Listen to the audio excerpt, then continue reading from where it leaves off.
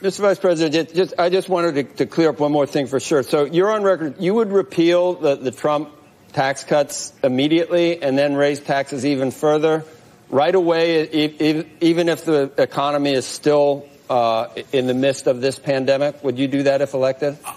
I would repeal the $2 trillion tax cut for the folks who are making over $1 million a year, because it's demonstrated very little or no growth. Corporations, I would insist.